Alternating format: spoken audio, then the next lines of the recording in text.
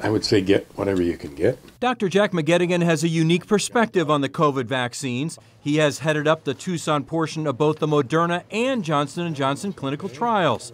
He also has personal experience with the vaccines. I've got a daughter who's had Pfizer, I've had Moderna, and my dad's had the Johnson and Johnson. So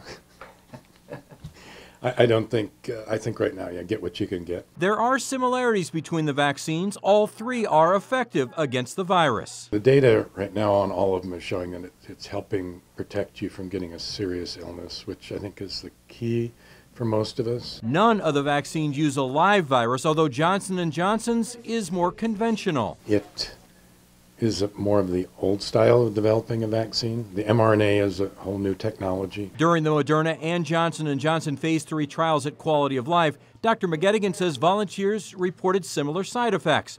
They happen to be the same side effects I experienced as part of the Moderna trial: arm soreness, some aches, and fatigue.